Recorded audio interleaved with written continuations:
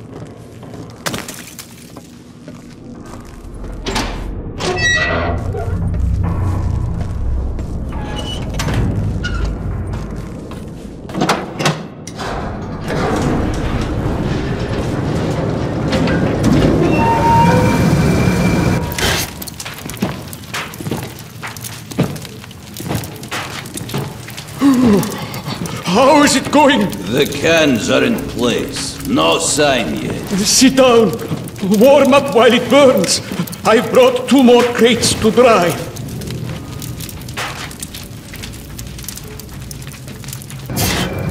Sit down. Warm up while it burns.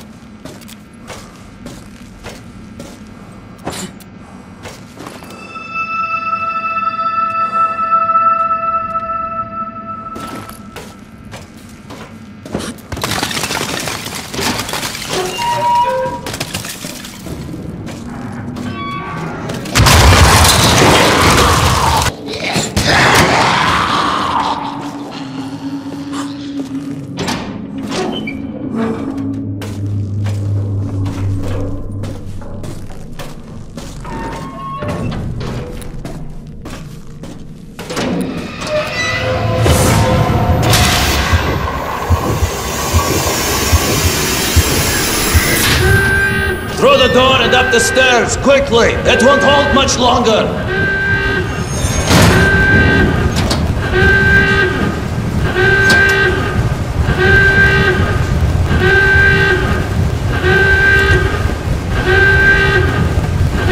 Flag warning! Everyone must evacuate the first and second compartments! Get to the upper decks!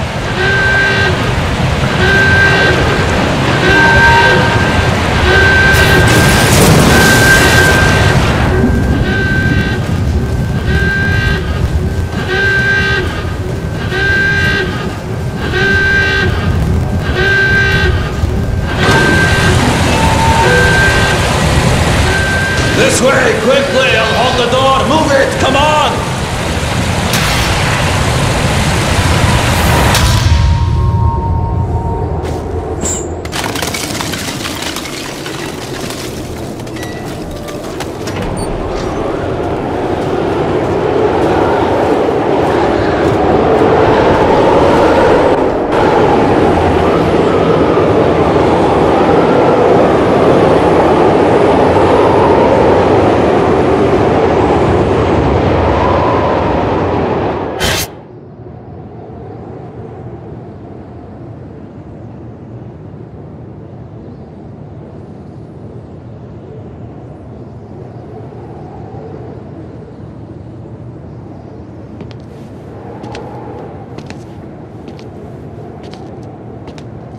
Captain, the rod shows formation of sea ice all along our course.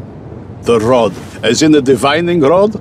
Another clairvoyant gadget of yours. Sir, clairvoyance is for shamans. This is cutting-edge scientific equipment, virtually foolproof. Do you know why it is called the rod? Well, yeah, you had it, sir. Named after a divining rod, a stick used to search for water underground. Was real popular back in the days of wooden ships and navigating under the stars. Times change, but some things remain much the same. The ship must respect you. You must listen to her, understand her, talk to her, live with her one-on-one for many years. Then you become more than just a captain. You become a part of something bigger. That's great, but isn't it just pretty words? Sir, it seems to me all you've got to do is hold on to the wheel. When are you going to let me try, by the way? You don't waste any time, do you? Well, if you're keen, try this for now.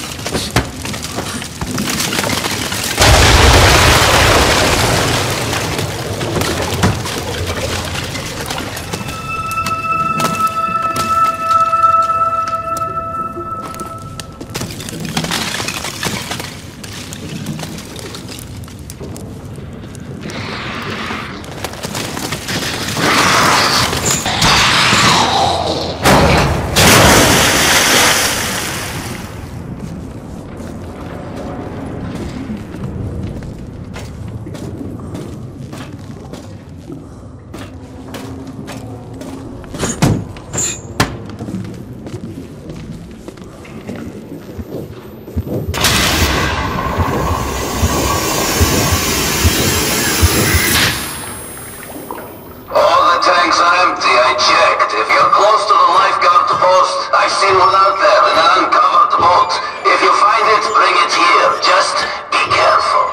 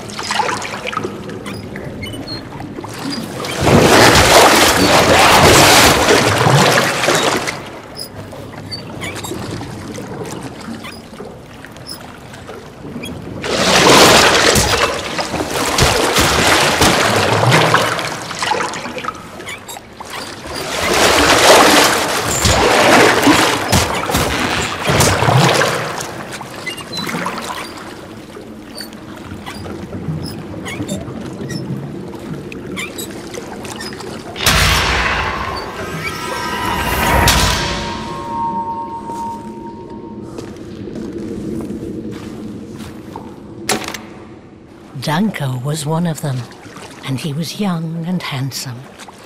Handsome people are always courageous. And he said to his comrades, "Stones are not to be removed by thinking. He who does naught will come to naught. Why should we exhaust our energies thinking and brooding? Arise! Let us go through the forest until we come out at the other end. After all, it must have an end. Everything has an end. Come, let us set forth."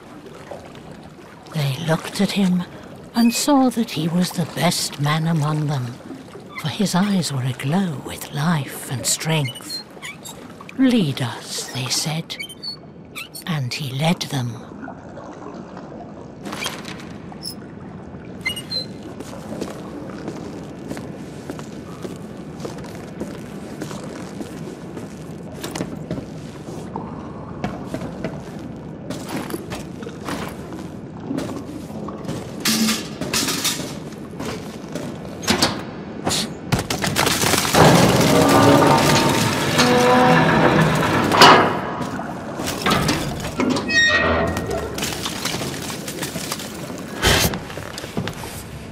Captain, a difficult stretch ahead. Should we go around? A difficult stretch, you say? We'll manage. We can't afford to lose a whole day. We might lose a lot more if it's as bad as it looks. My crew has been through a lot worse than that. And they can certainly manage that little patch of ice. But, sir, isn't it better to avoid difficulties altogether if we can? Are you suggesting I shouldn't have faith in my crew? It's not about trust, sir. It's about common sense. And do you think it makes common sense to navigate the Arctic for 20 years in a row? Can't you see there is real danger up ahead? Are you losing your courage? Have you been testing your rod again? Don't you know it's not the rod, it's the dowser? Just go to your cabin. You'll be safe there. This is insane.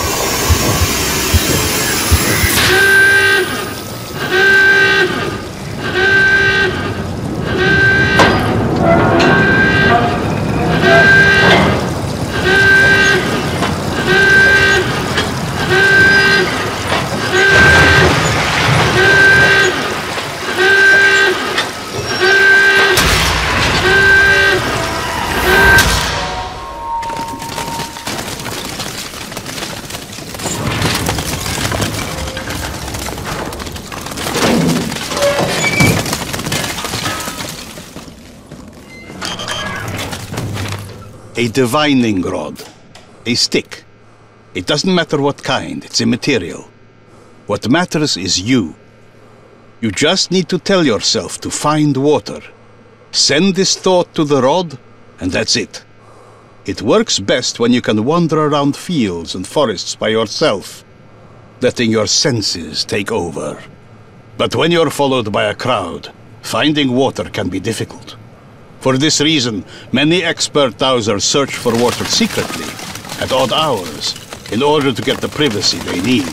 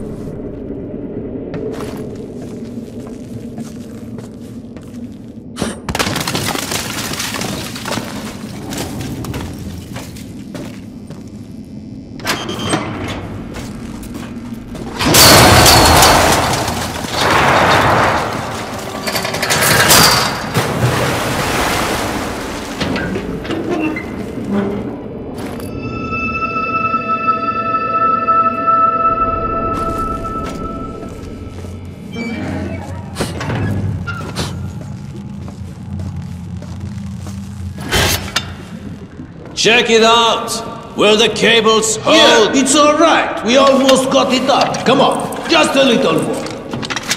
Wait, the stopper keeps sliding off.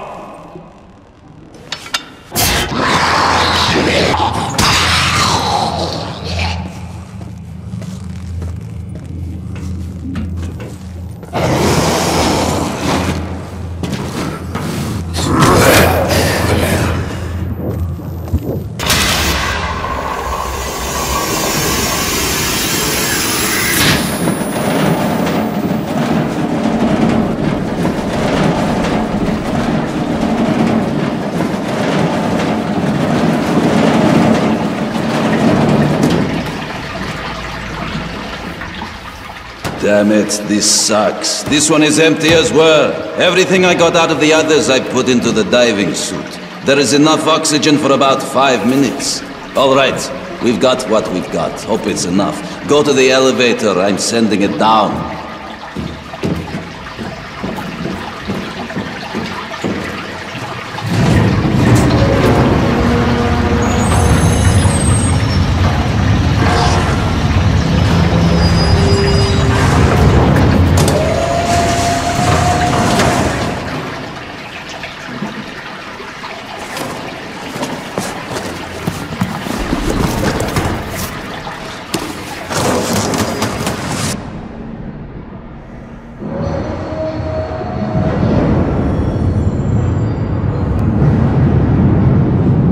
Be careful when getting out of the elevator. The water is real murky. Turn left immediately and look for me. I'll be in the boat.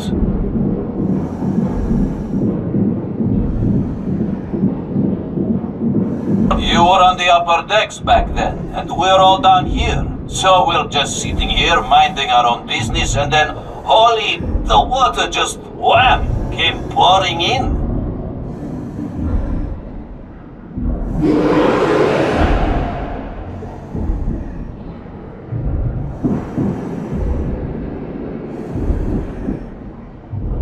Wait up! I'll lower the gates. All of it. Rivets, bolts, screws, everything. Rags. I mean, you know, the sides ripped along the seams like tissue paper.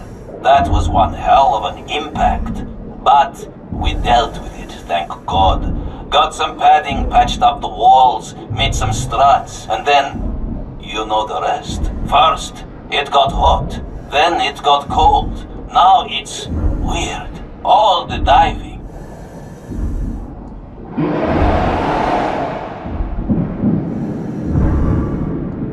Hey, what's happening out there? Watch out! There's a lot of junk at the bottom.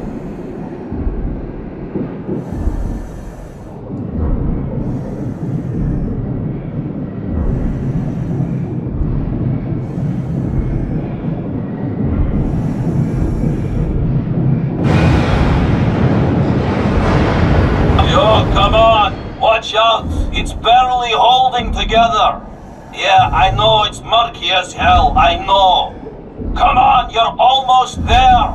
There are some rusty pipes there with some valves on them. I got some circulation going here so it doesn't freeze up. And listen, you watch your step. Don't touch those valves. The pipes won't hold. Hey, why am I telling you? You know that already. It's been like that for years. That's done it. The frigging pipes. That's it. Nah, if we don't drain them, they'll all be frozen solid by tomorrow. Yeah, enough with the talking. You're almost there. Get through the gate. Come on.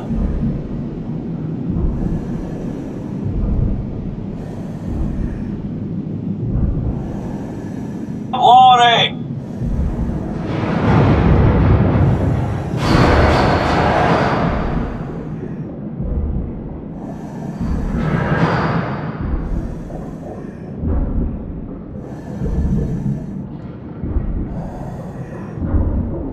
Go to the side and then make a right. I'll head to the winch. We'll go from there. There should be a piece of wood there. We used it and some padding to plug the hole. I'll lower the support strut and you cut the lines with your blowtorch. Lowering!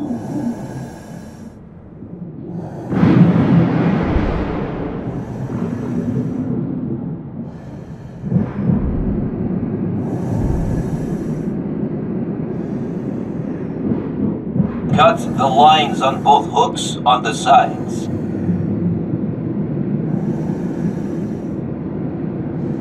Good.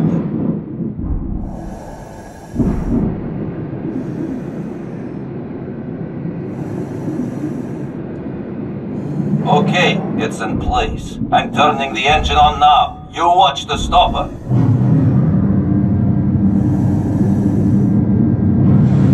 First stage complete.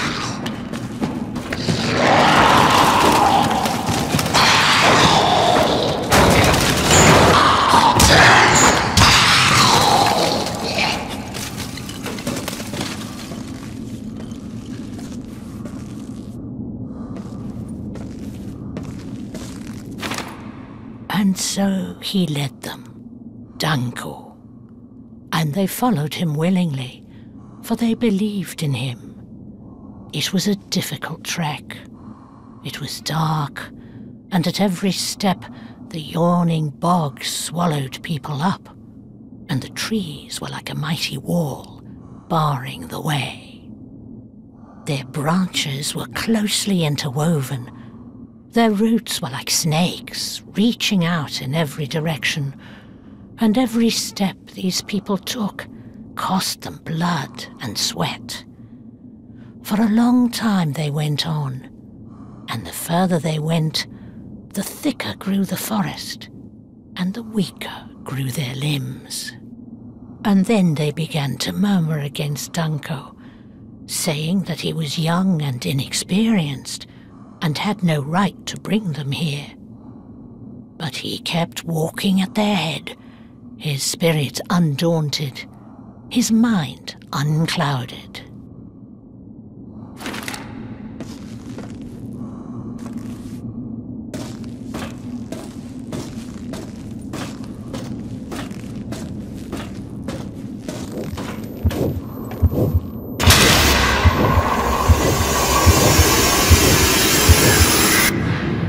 All right, it's holding tight. Now, we just gotta turn on the pumps. They're straight ahead in the next section. Last time it wouldn't pump no matter what we did. There's gotta be a blockage somewhere. There's a broken pipe up here where some debris probably fell down. If something is blocking it down there, cut it with your blowtorch.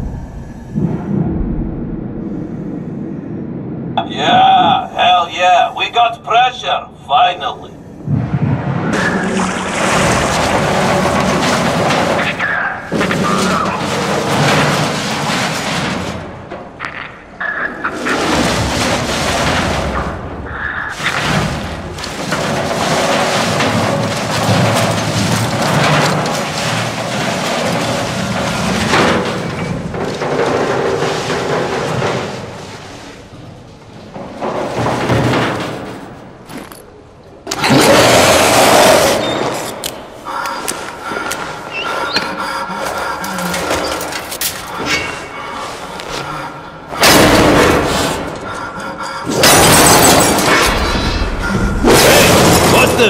What are you doing?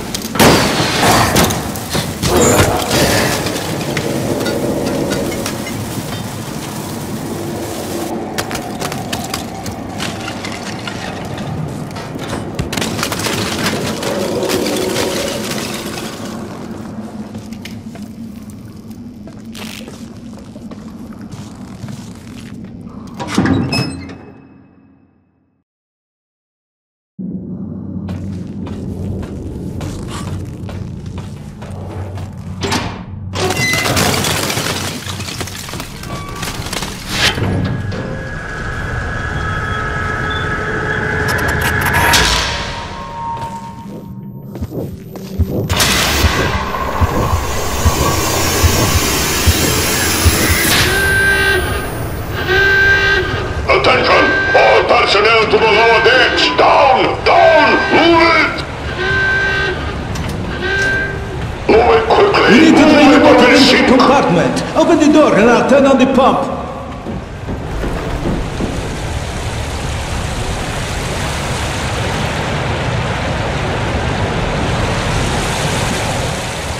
Open it!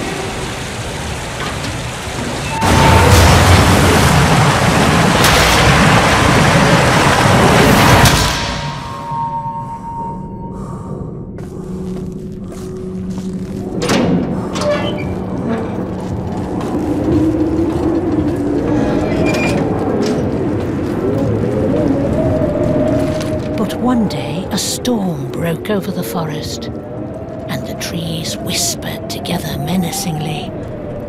And instantly, it became as dark as if here were gathered all the nights that had passed since the forest was born. And the little people walked on under the big trees amid the roar of the storm. And as they walked, the giant trees creaked and sang a sinister song, and the lightning flashed above the treetops, throwing a cold blue light over the forest for a brief instant, disappearing as quickly as it had appeared, and striking terror into the hearts of the people.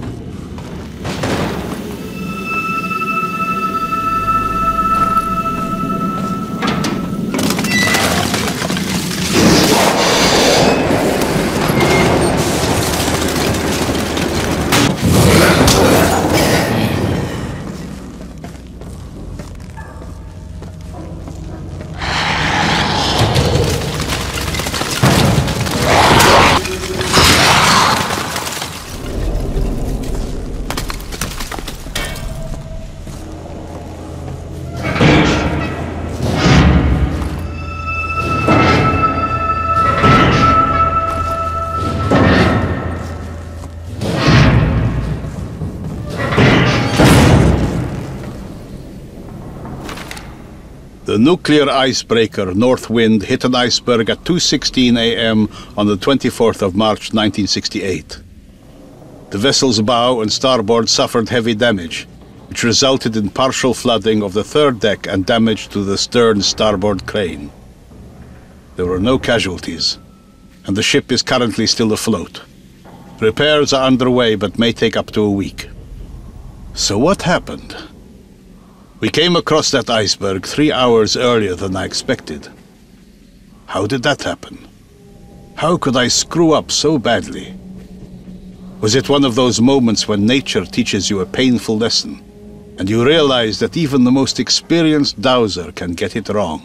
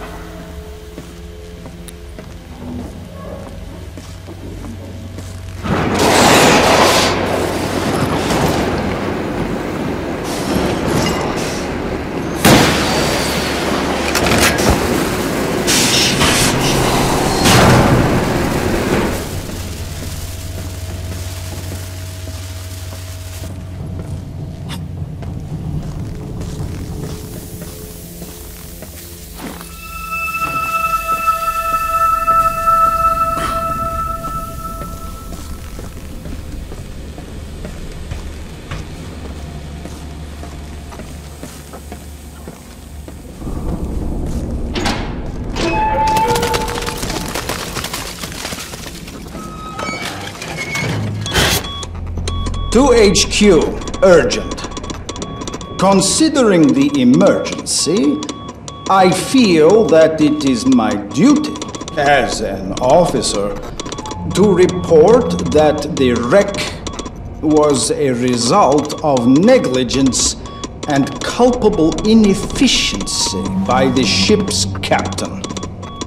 Breach of duty in the shape of ignoring ample warning from the collision warning equipment rod was the direct cause of the accident.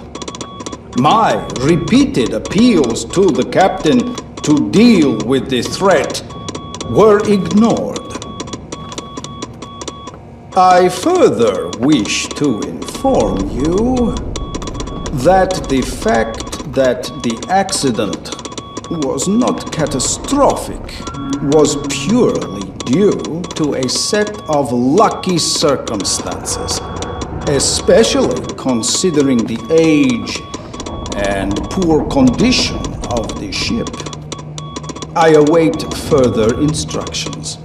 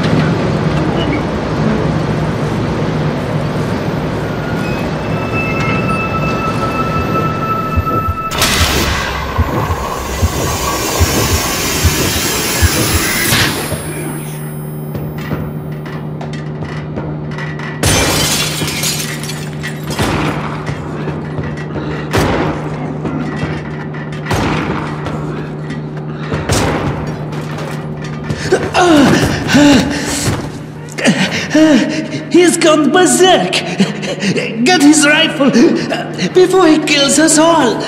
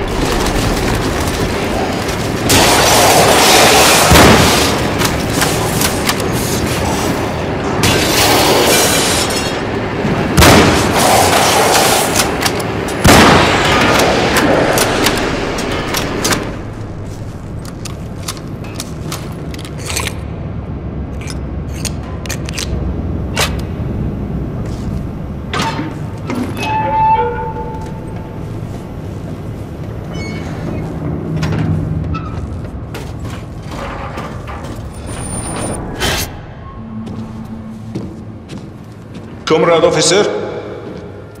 What is it? You have a reply from HQ. Really? That was fast.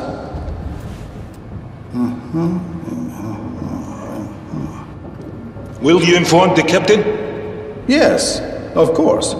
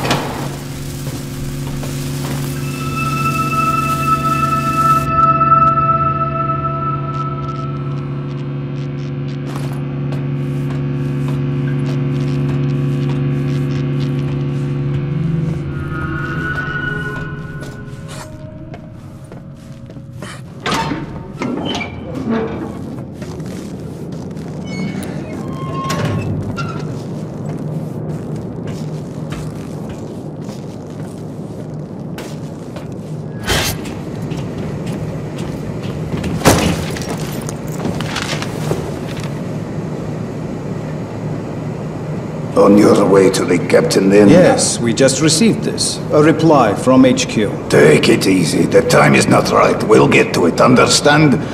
If you have anything else, the captain is in the cargo bay. I see. I was heading there anyway.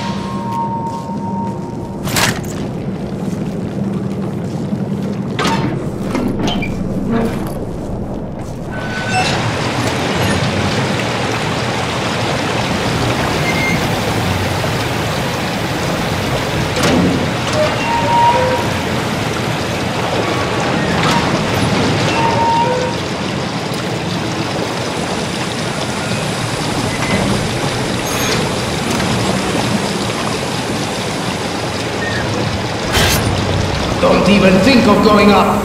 I'm warning you. Stop. Get down. I'm asking you. I make no promises.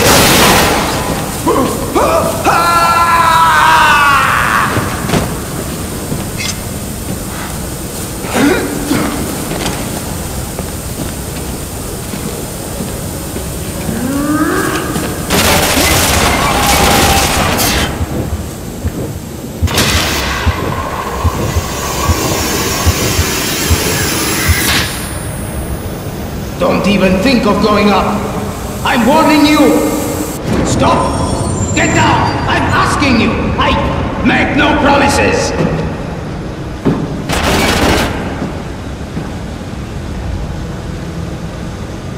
Get down, I said! Get down!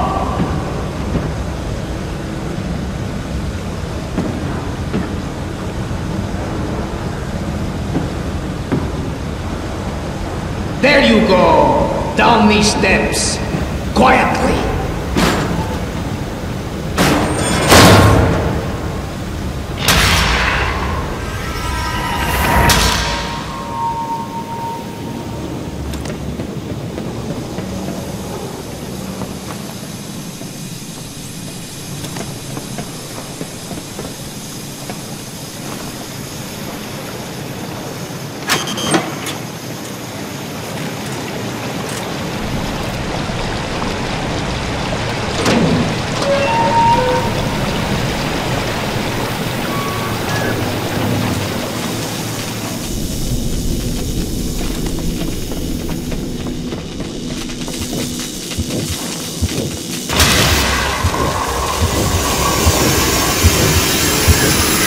What are you doing?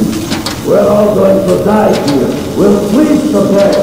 Did you only care for yourself? Let me people in. It's getting colder. 2 or 3 hours and that's it.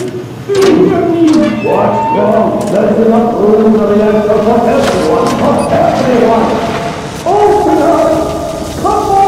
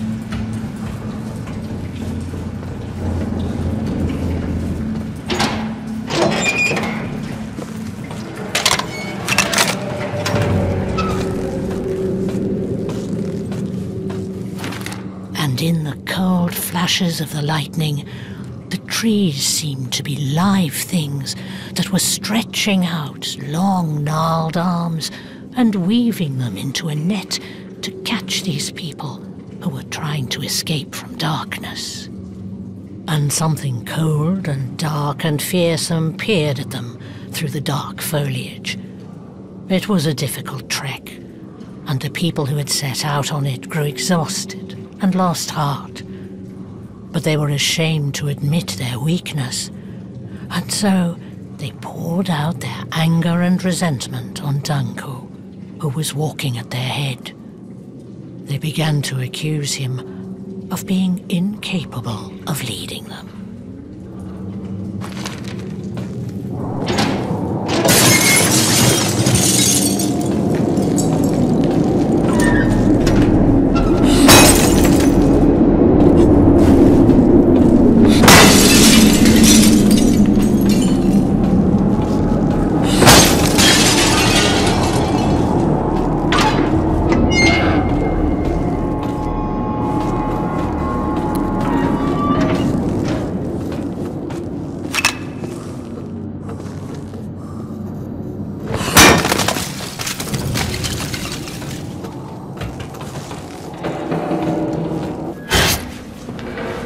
Sir, I'm preparing a detailed report on the repairs. Would you say a week to get it all done? Go to the lower decks and you can see for yourself. They will explain to you that the repair time depends very much on the abilities of our crew members. as well as the abilities of the captain to perform his duties, like getting the ship to its destination while keeping the cargo and crew safe. So, why don't you get to it, sir?